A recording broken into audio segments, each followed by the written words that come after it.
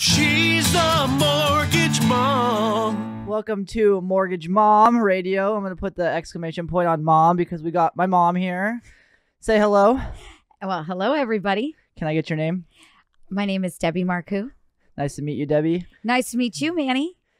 I got some questions here for you today because you are on the hot seat today. It is my turn for the team highlight. It is. It is your turn for the team highlight. So first question is, does Red Bull give you wings? Oh, Red Bull gives me wings when it is mixed with vodka, so we're going to stay away from that forever. Okay. All right. Second question for you today. What is your favorite summertime activity? That would be boating. It'd be boating? That would be boating. All right. All right. You like launching the boat, I heard. I do like launching the boat, yes. Okay. If we can get air, it's all the better. Okay. Okay. And I heard you have something called a princess. I do. That's my car. Can I? What's a princess? I need to know what kind of car is this? I have a Range Rover, and she's very beautiful, and her name is Princess. Okay. All right. Well, I'm going to bring Carrie to ask you some questions now on the hot seat. I will talk to you later. All right. Thank you, Manny. I love it. And I love that I'm giving you guys all the opportunity to ask me questions about me, not mortgage. So let's do this. Hi, Debbie.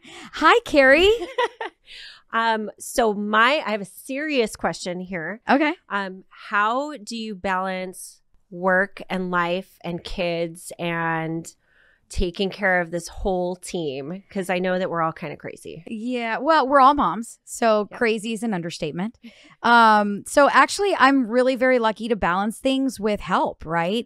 We all have to admit that we can't do everything ourselves, and I try to think that I can, but I absolutely cannot. So number one, if it wasn't for my husband, I would not be able to be here every single day doing what I'm doing, waking up in the morning, getting ready, walking out the door at a certain time, getting home at a certain time, dinner's ready, my clothes are washed, like I can't, and I've got a little kid at home being taken care of, and I don't have to worry about him. So that opens me up to be able to help more people and help you guys and manage the office and manage the team. So if it wasn't number one for my husband, I would not be able to do what I do.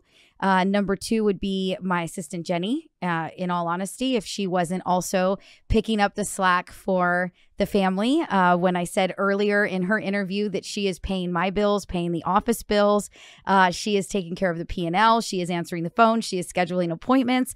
Again, I have learned, it took me a really, really long time, but I have learned that if I cannot delegate and I cannot trust and I cannot allow other people to help me, that I can't do what I do. So thank you to all of you that are sitting back there. I know Drew's going to pan out on the video, but if it wasn't for all of you guys, and we are missing two more from the team, we're missing Heidi and Tiffany, but if it wasn't for all of you guys and what you do, I wouldn't be able to be me. So I agree. I think you're the one that talked me into getting a nanny and a housekeeper. Yes, you have to. I've got my Lucina that cleans the house and cleans the office, and I've got you have to delegate, and the more that you do, and it's so scary to think, oh my goodness, I'm going to bring on another bill, I'm going to bring on another expense, but sometimes when you bring those expenses on, then you get to go to a whole new level. So you're getting the goods from me today. Oh, Cindy, here we go. I like it. That was a serious question. That wasn't as fun as Red Bull gives you wings. All right, so I got a question for you. First of all, I love you. Thank you so much for having me a part of your team. It means the world to me, and I love everybody in this whole office, and Tiffany and Heidi too. It's such a blessing to be a part of everything. Oh, thank you. And my question for you is, if you did not do mortgages, or maybe when you were younger, what was your dream job? What would you have wanted to do? Oh, that's a good one. Actually, I wanted to be in Skycam 5 on KTLA. I wanted to be a news reporter, and I wanted to do, if you guys, I don't know, I'm probably dating myself, but there was Jennifer York in Skycam 5, if everybody remembers her. And she was doing cartwheels down the runway when it was cloudy and she couldn't go up. And she was, doing the news and doing the traffic. And I wanted to be a news reporter, so that was my dream job. But I had to figure out a way to pay for the good old college, and decided to jump into the real estate world with my parents. And here I am. So, what I thought was going to get me through college turned into a career. Well, just for the record, I think you would have been way better than she ever was. Well, thank you. I could have definitely done better than cartwheels. That's for sure. Definitely.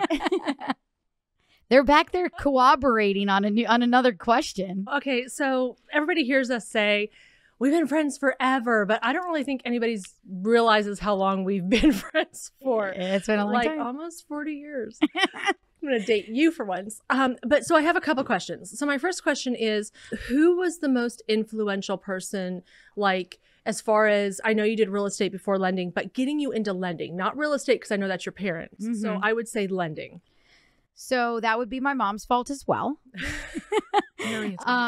So, you know, we both sold real estate. That's how we both started our careers. And after I had my first son, Manny, who had to ask me questions about Red Bull, I did not want to show property anymore on the weekends and in the evenings. And I didn't want to not have health insurance, and I didn't want to worry about a 1099.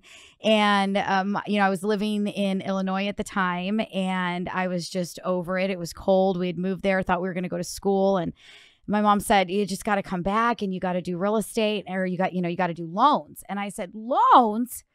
I can't do loans. And she's like, no, you have to do loans. I said, Mom, I mean, this is being a real estate agent, right? I don't want to kiss realtor butt. I'm not doing loans. No, you got to do loans. You don't have to work evenings. You don't have to work the weekends. I mean, if you do, you have a computer. It's at home. You're taking calls. You're writing pre-approval letters, but you're not sitting open houses. You're not putting people in your car. You're not, you know, so, and you've got your W-2 and you have your health insurance, and you got to get into mortgage. That's what you have to do. And I'm here. And I said, Mom, are you sure?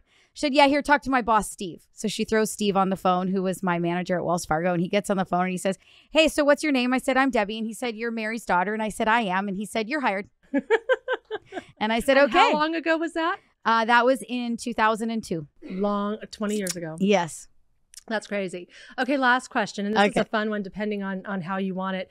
So everybody knows that I glittered you on, you know, your sister and I were best friends growing up. You are like a sister to me. And every, you know, New Year's, we would glitter bomb you and throw you in the trash can. Correct. Every year. Every year. So other than that, what is your favorite, like, childhood or other memory that you and I have? Ooh. We have a lot. I think, honestly, was probably you and Missy getting ready for the concerts. And really? Oh, yes. And I would walk past the bathroom, and the stench of the Aquanet and the mousse coming out of the bathroom was amazing. And then watching you guys for days buy jeans, cut jeans, throw jeans in the washing machine, get them to shred the right way from the cracks in the jeans. And I remember my stepdad at the time, who was also the real estate agent, him saying, yeah, you aren't all wearing them jeans because we can see butt cheek.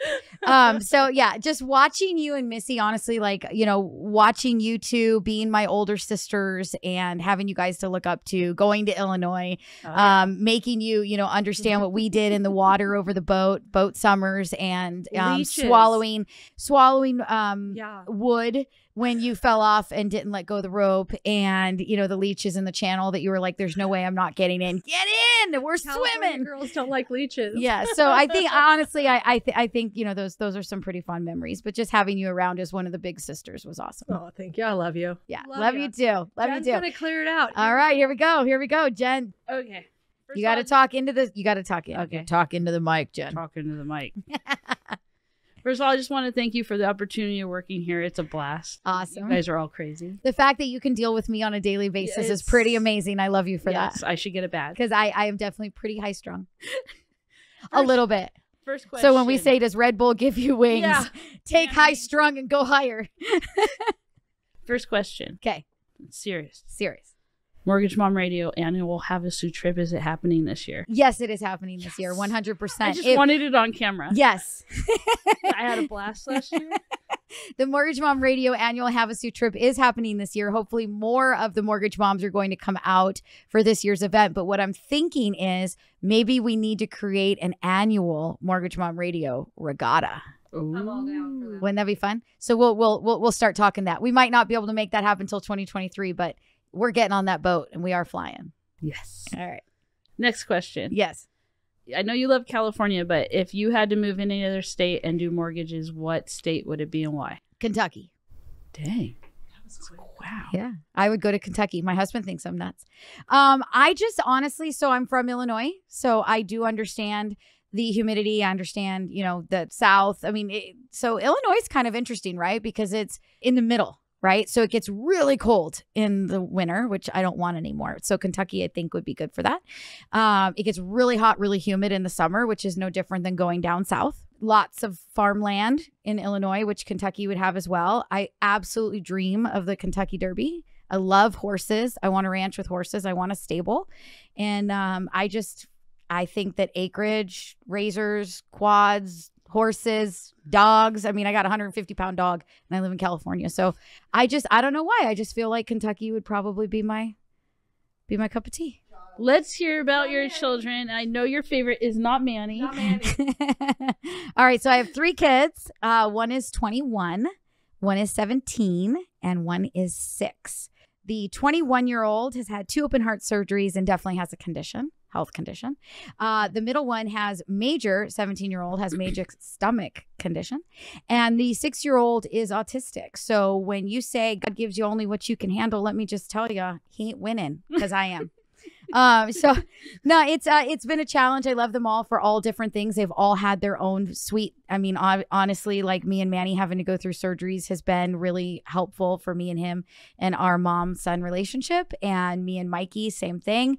We've been in and out of the hospital a couple of times with him, and that's our, creates your bond. And now him and the gaming and the Mortgage Mom Radio and the streaming and the OBS and the YouTube and all that. So that gives me my thing with him. And then I've got Zeke, who's just the sweetest little thing in the whole world. And, he's 6 and we're trying to get him to talk and we're trying to get him to potty trained. And it's, it's a lot of work. It's hard. There's a lot of days that you want to cry, but what you get out of a child who's autistic is just absolutely mind-blowing. It is so sweet and it is so natural. It's innocent. Exactly. I was trying to find the word. It's so innocent and something that is just an absolute blessing. So it doesn't matter how hard it is.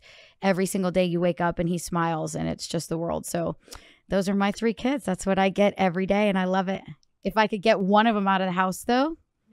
Manny. Yeah, he's 21. It's about time. It's about time. The 17-year-old, I don't know. He's 17. He kind of smells.